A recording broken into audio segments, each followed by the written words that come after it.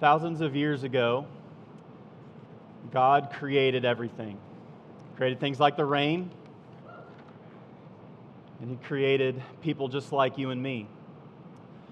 Also, 1,000 years ago, men and women rebelled against God and His goodness, spurning Him for His kindness in creating them, having no interest in giving the credit due His name, deciding for themselves what was right and wrong, choosing which words they would say, yeah, that's true, and choosing which ones they'd say, no, I don't think so. I think I'm going to go a different way.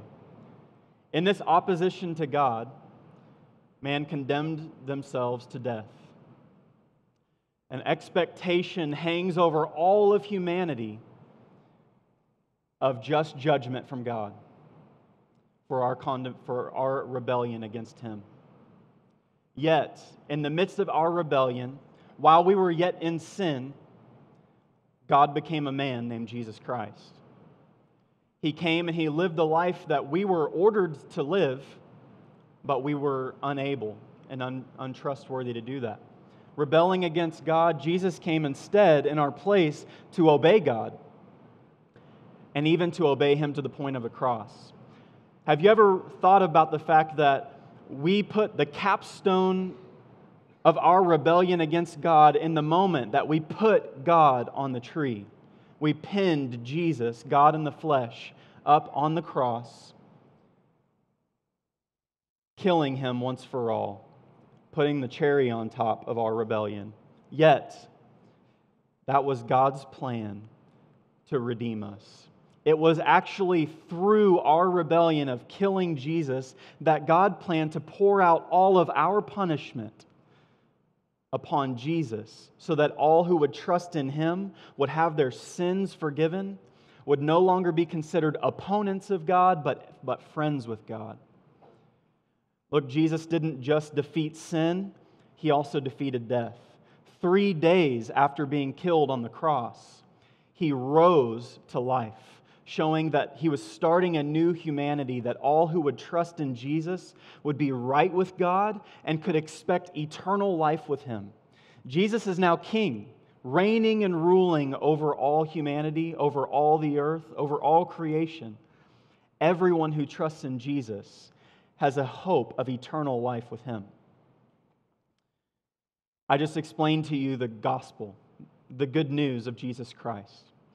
And for you, that inflamed your heart again with gladness. You've heard this message thousands of times from Pastor Paul.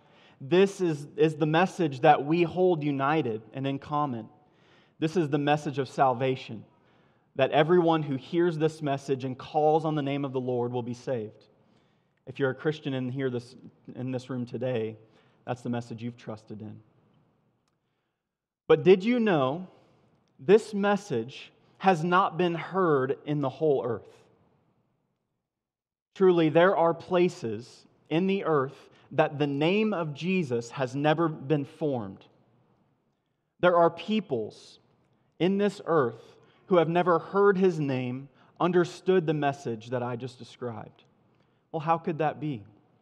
We've heard this thousands of times, but they have never heard it. That's why we have this passage today. If you haven't opened up your Bibles yet, now would be a good time. We're in Romans chapter 15. We're in verses 14 through 21 today. This passage demands that we reckon with that reality. That reality that there are places and peoples in the earth that unless a messenger comes with that message that I just spoke to you, they have no hope of salvation. That's why you've already studied Romans 10. How can they believe if they haven't heard? And how can they hear without a preacher? And how can someone preach unless they are sent? Those realities drive us to this passage today. It's an honor for me to get to preach this passage to you. I serve as an elder of a church in Kansas City where I get to lead our global disciple-making efforts. I get to lead a program called Fusion that you have sent some of your students to. Miss Kara and Mr. Phil. Miss Brandy and Pastor Paul. They've sent their children down to us at Spurgeon College with Fusion, where we train for a full school year, and then we send our students to some of the hardest places on the planet, places like this, where the name of Jesus is not known. And so the reason that I've been asked here today is I want to show you this passage. This passage gives us the plan. God is not powerless. We sang this morning that He will have the victory. In every battle, He wins. And this battle for the souls of mankind, this battle for the nations, it will be won. And the beauty is, Cornerstone Church, you're part of it. The Lord is and will use you to win this victory. The end is already written. Every tribe, every tongue, every nation will be represented there, but we're not there yet. And you get to be a part of getting us there by the power of God. And so I want us to know that today we need this passage. We need it badly. The Romans needed this passage because for them, as we will see in just a moment, they had everything they needed, just as you do. You have what you need. You have the gospel. You have the good news. You are able to instruct one another. And we've been given this letter with some very, very bold truths. And when the Romans received that, it demanded a little bit of an explanation. Why would Paul, a stranger to us, write such a bold letter to us who are Christians, who know these truths? He's going to explain, the reason I'm writing to you is because of my calling to be a missionary. I have to explain this gospel to you with clarity and power. And I want you to send me to preach this gospel to Spain, at that time, the ends of the earth, where they had never heard before. And so that was the purpose of this passage for the Romans, but what about for us? Why are we here today? Why am I speaking to you? What purpose does this have for us? Well, there's two purposes. Number one, you've got to understand what a missionary is. You need to know what they do. You need to know what the results are of their work. You need to know what their aspirations are, what their heart is. And the second purpose, not just to know these things, you need to know them because you are and you need to continue sending missionaries to the nations. Perhaps today, the Lord might tap one of you and say, I'm calling you to be a missionary.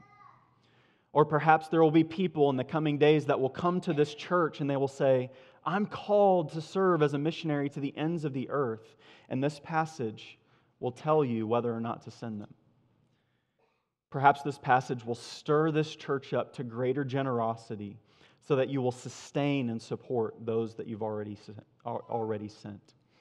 So that is my prayer, that today you will understand what a missionary is, and that by God's grace you will be more and more faithful at fulfilling God's mission through the sending of missionaries. So as we jump into Romans 15, we're going to be looking at verses 14 through 21, and I want you to see three sketches of the life of a missionary. Three sketches of the life of a missionary. The first sketch that you're going to see is called the ministry of a missionary. The ministry of a missionary. And we're going to see that in verses 14 through 16. And concerning you, my brethren, I myself also am convinced that you yourselves are full of goodness, filled with all knowledge, and able also to admonish one another. But I have written very boldly to you on some points so as to remind you again, because of the grace that was given me from God to be a minister of Christ Jesus to the Gentiles, ministering as a priest the gospel of God, so that my offering of the Gentiles may become acceptable, sanctified by the Holy Spirit. Now there's a lot there, but what we're seeing in these three verses is the ministry of a missionary. And we're going to see four things about the ministry of a missionary. And the first thing we're going to see about their ministry is that the missionary is appointed by God. The missionary is appointed by God. Look again with me at verse 15. It says, I've written to you very boldly on some points so as to remind you again, because of the grace that was given me from God to be a minister of Christ Jesus. Those two phrases there you saw point to the reality that missionaries are appointed by God. It's the phrase, this grace has been given to me. Another understanding of the word grace here is a gift. God has graciously given this gift of apostleship to me, Paul. He gives this gift of missionaries to the church, and that they might be, as it says here, ministers of Christ Jesus. Look, he appointed Paul to be a missionary. You remember Acts chapter 13 when the Holy Spirit said, "Set apart for me Barnabas and Saul to the work that I have called them." That's the Holy Spirit speaking to the church. Set apart, appoint them, set them aside for the work I have called them to. This is what happens in our worship gatherings, is that God, by His Holy Spirit, sets apart men and women for this task. He appoints them to be missionaries. But the second thing I want you to see here about the ministry of a missionary is that the missionary serves among the nations. You see that in verse 16? He says, to be a minister of Christ Jesus to the Gentiles.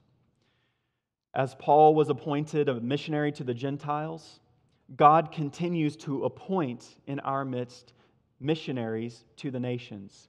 That phrase there, to the Gentiles, you can translate that into English as Gentiles, but that word beneath Gentiles is the same word that Pastor Paul referred to in the Great Commission.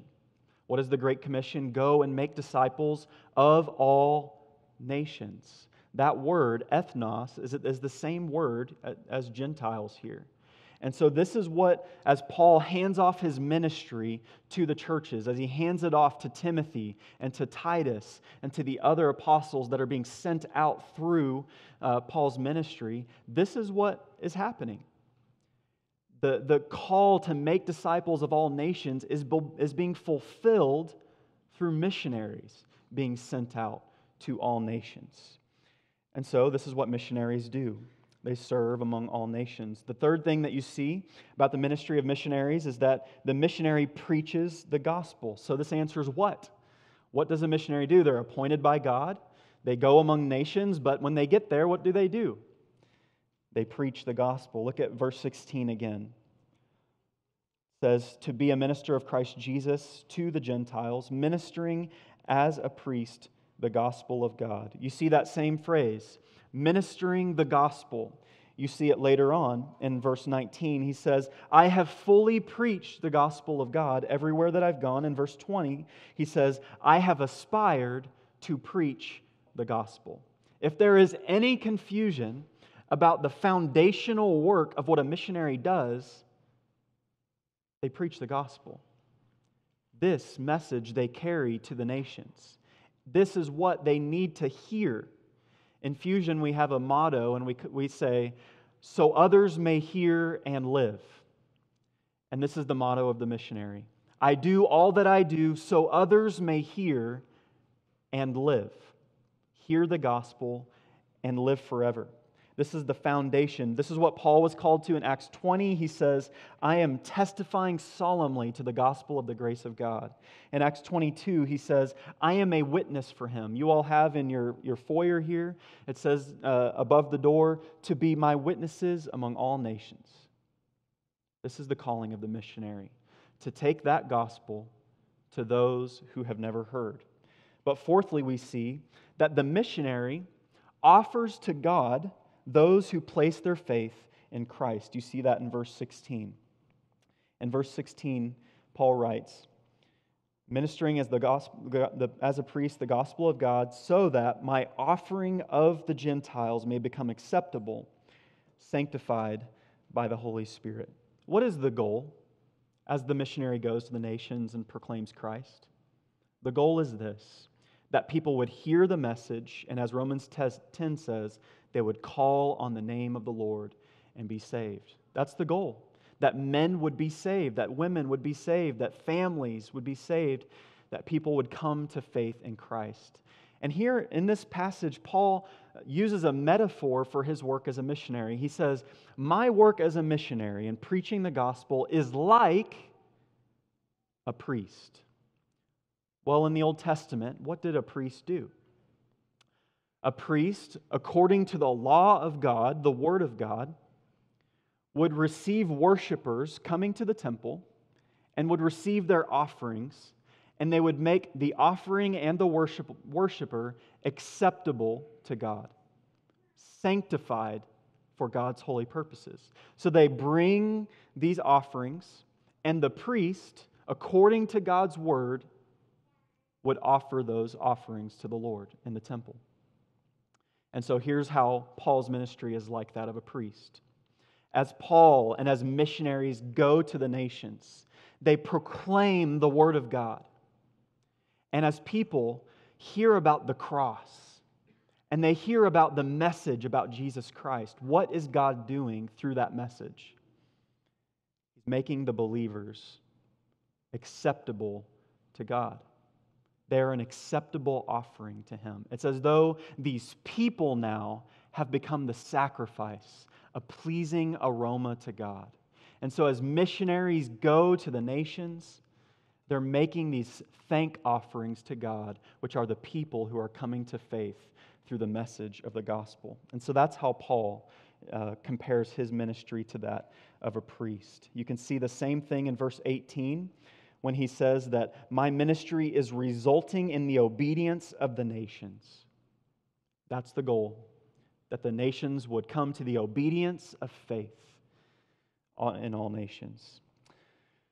One illustration or metaphor for the ministry of a missionary, Paul uses this metaphor. The missionary is like an ambassador. What does an ambassador do? An ambassador goes from one country to another country and represents the interests of that country in another place. In the first century, it would be you go out from one king into a new kingdom, and you seek to make sure that there are peaceful relations. And so this is how a missionary is like an ambassador. A missionary goes out from the kingdom of God into the kingdom of darkness and declares to men and women everywhere, be reconciled to God. You are at odds with our king. You are opposed to him. And if he comes to you in anger, you will be crushed. You will be condemned. You will be judged. You have no hope if you continue to rebel against our king. But peace terms are being offered to you today. In the gospel of Jesus Christ, missionaries offer the terms of peace. If you trust in Jesus and what He's accomplished on the cross, you have no enmity with God. You can be forgiven of all your sins today. You can be reconciled at peace with our King and have no fearful expectation of judgment. That's good news. And that's how missionaries are like ambassadors to the nations. But the second sketch we need to see here in this passage of a missionary is that we need to see the results of a missionary's labors. Look at these results of Paul's life in verse 17. Therefore, in Christ Jesus, I have found reason for boasting in things pertaining to God. For I will not presume to speak of anything except what Christ has accomplished through me, resulting in the obedience of the nations by word and deed, and so on. You see what's happening in this passage? Did you hear what Paul said? He said, I have reason for boasting. Am I the only one who's a little bit uncomfortable at a man saying that he's boasting? Well, here's the beauty of it. This is not sinful boasting on behalf of Paul. Paul is boasting, as it says there in that verse, in Christ. He says, I will not presume, I will not venture out, or I would not dare to boast in anything except what Christ accomplished through me. And this is what we see. The first result of a missionary's labors is that the missionary's labors result in Christ receiving all glory. All glory. We see this happening in several ways. As the nations come to obedience of faith when they hear the gospel, how does that happen? How do missionaries lead people to faith in Christ? And if the missionary is doing it, if Paul's doing it, why is Jesus getting the credit for it? Well, we see it here because all the means employed by Paul and all the means employed by missionaries start and end with God. They start and end with Christ, who's accomplishing it all. Look at this first means in verse 18. He says, this results in the obedience of the nations, and he says this first means right here, by word and deed. Another way of saying that is gospel words and a gospel-shaped lifestyle. Words and deeds are the way that the nations come to faith. Philippians 4:13, Paul says that through Christ, through Him, I can do all things. He's the one who strengthens me. I can do all things through Christ who strengthens me. This is why Jesus gets the glory. If it's Paul's words and Paul's life, why does Jesus get the glory? Because the only way he can preach a gospel is if there's a gospel at all. That's Christ's message. All glory goes to Christ. The only way Paul can have a life that's transformed was because he was plucked out of the kingdom of darkness and saved, and now this transformed life is to the glory of Christ. He gets the glory from beginning to end. But not only that, this next means is that the testimony of God, this next mean is the testimony of God to the message through the miraculous. You see that in the phrase in verse 19, in the power of signs and wonders. In the power of signs and wonders. Through signs and wonders, Christ got all the glory. Why is that? Paul can't do signs and wonders. Christ, God, the Holy Spirit, He did the signs and wonders. What were the point of the signs and wonders? The signs and wonders were for this reason. God is saying through these miracles, this message is my message. Therefore, dead man walk. This messenger is my messenger. The sick are healed. God was testifying through these miracles and these signs. There are signs pointing to the fact that this message is true and this messenger is reliable. And so today, God continues to move in miraculous ways on the mission field and through missionaries, but they don't necessarily need miracles anymore because we have the record of what God has done miraculously through Christ, through His work, and God has once and for all testified to Paul's message and to the messengers that preach His message through what's recorded here. And so, yes, God is still doing miraculous things in the nations. You will hear of Muslims coming to faith in Christ through dreams and visions, and a messenger comes and proclaims the gospel to them. You will hear of these things. But the beauty is that once and for all, the work has been done. God has testified, this is my gospel, this is my word.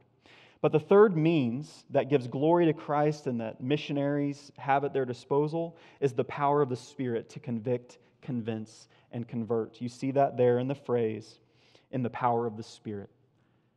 Folks, when missionaries go to the nations, they're preaching a foolish message. They're coming into a foolish enterprise. To think you could come in and say to a Hindu, you've been worshiping idols your whole life, but they're not gods at all. They're creations of your own hands. To think that would persuade someone who's been taught something since they were children. They've believed something else their entire life, and now you're coming proclaiming this new name they've never heard of, this new good news that they've never heard. Are we fools to think that would persuade anyone? Perhaps we would be unless the Spirit of God were at work. The Spirit of God convicts people's hearts of sin and righteousness and judgment. And it's by the Spirit of God people are convinced that this gospel is true. And it's by the Spirit of God we come to faith. And He regenerates us. He causes us to come to life. We are born again by the power of the Holy Spirit. All of this, from beginning to end, whether it's this power of the Spirit or it's the testimony of God through the miraculous, or it's the gospel message and the lifestyle that accompanies it, all the glory goes to Christ in missions. The second result here of the missionaries' labors that we need to see is that the missionaries' labors result in the full preaching of the gospel from place to place. Look at verse 19 one more time. Paul says, "From Jerusalem and round about as far as Illyricum, I have fully preached the gospel of Christ. That's the goal of missions. That going to a place where Christ has never been heard, the gospel would be fully preached from place to place to place. Can you believe that? Paul says from Jerusalem all the way around to Croatia, my work is done. My task is finished. He says later on in verse 23, I have no more room to work in these regions. Well, we should ask a very good question. What does he mean that he's done? That his work is complete? Well, if we were to read Acts chapter 20, which was written really close to when Romans 15 was written, we would see that Paul doesn't just mean that in every place and to every person he explained the gospel. What he means is he's laid a foundation that can be built on for the ages and generations to come. What do I mean he's laid a foundation? He's come to a place where there is no church, and he lays the foundation of preaching the cross. He preaches the good news of Jesus. And people hear that message, and they call on the name of the Lord, and they're powerfully saved, and then they begin to gather together in a church. And as that church begins to gather, leaders begin to rise up from within their midst, and elders are appointed. And when that happens, Paul says, the foundation here has been laid. My work's done. Not that there are no more unbelievers in this region, but there's Christians here now. There's a church here now. They can sufficiently evangelize and share the gospel with their neighbors. And so as for me, I'm moving on. I've got other places to go, and that's going to lead us to our third sketch of the missionary, which is the aspiration of a missionary. Look at verse 20 with me. Paul says, "Thus I aspired to preach the gospel, not where Christ was named, so that I would not build on another man's foundation, but as it is written, they who had no news of him shall see, they who have not heard shall understand." What drives the missionary to go to the nations? What is their aspiration? What holy ambition has gripped their heart? It's right here. The missionary aspires to preach the gospel where Christ is not known.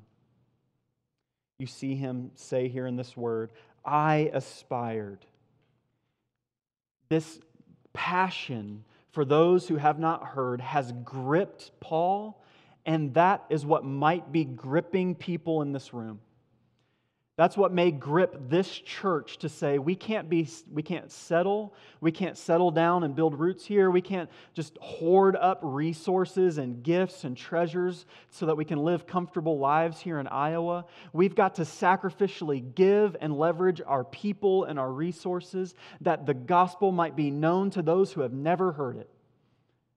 That's what grips our hearts. To know that without this message, there's no hope. That there are people who are being born right now, are living their entire life, and who have an expectation of dying. And unless something changes, unless somebody shows up to preach the gospel, they will have never heard their entire life, and they have no hope but a fearful expectation of judgment in front of them. That's the aspiration, spoken in the positive, but he also speaks it in the negative. He says that the missionary moves on from places where the gospel has been fully preached. He says that when he says, I would not build on another man's foundation. Do you hear that? Where the foundation has been laid of Christ being preached as crucified and a church gathering and leaders developing, Paul says, I can't stick around, guys. That's what he says to the Ephesian elders in Acts 20. You will never see my face again because I've got to get to Spain. How can they hear unless someone preaches? And how can they preach unless they are sent? And so this leads us to our conclusion. You've seen today that the ministry of a missionary. You've seen the results of the missionary's labors, and you've seen the missionary's aspirations.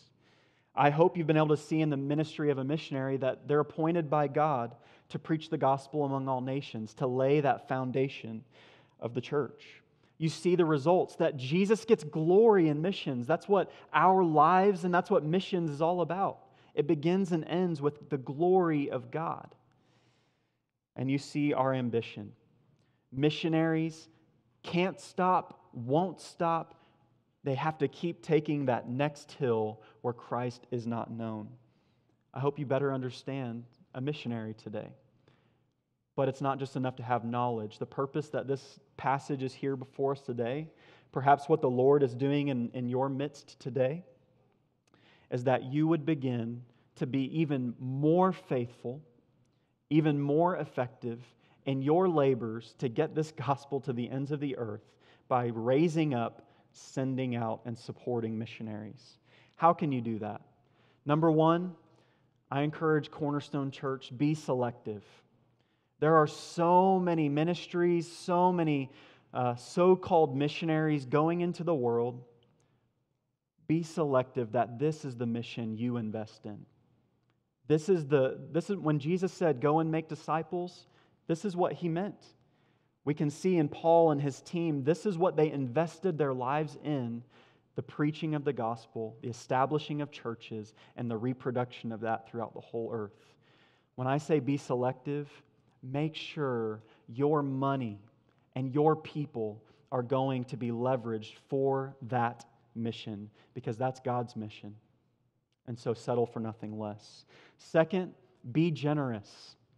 I've already heard stories of how this church is being generous for the cause of missions. Do so all the more. As missionaries come home, figure out ways that you can hear their stories. Figure out ways you can host them in your home. Buy a mission house. Be generous to make sure you are hospitable to missionaries in this church that you support. There's going to be people who rise up from this church. Make sure you're ready to leverage your resources and invest in them. Be generous with your time. When missionaries come home, they want to share their stories.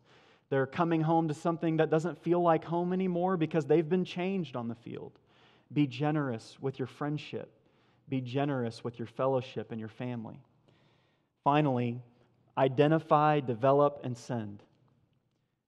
Perhaps today there are people in this room that's saying, gosh, when he's reading this verse about those who had no news, I feel like the Lord's tapping on my shoulder.